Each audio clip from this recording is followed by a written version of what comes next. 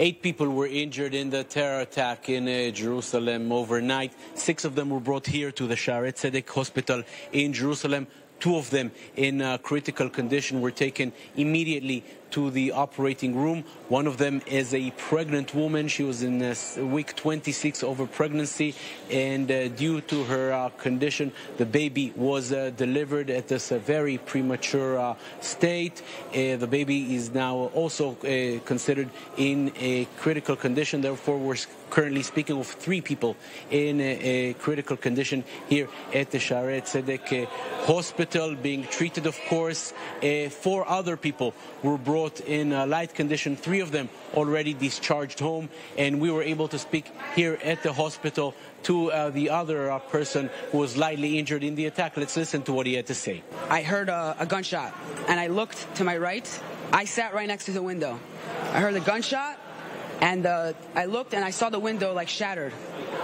So I quickly ducked, and I saw I had like blood everywhere over here. But everyone started ducking. I was screaming Shema Yisrael. It was a pretty scary sight. Regarding the terrorist, we're speaking of a resident of East Jerusalem, 26-year-old Amir Sidawi.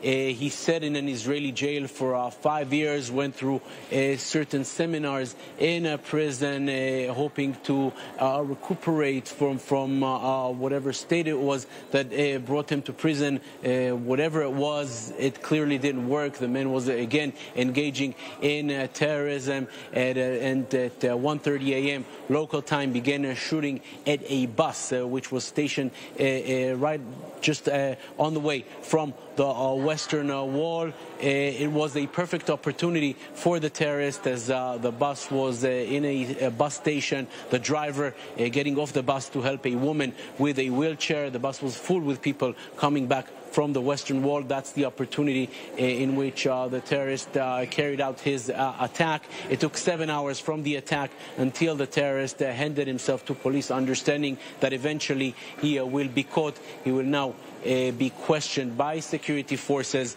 At least the early estimate says that he was acting alone and not as part of an organization.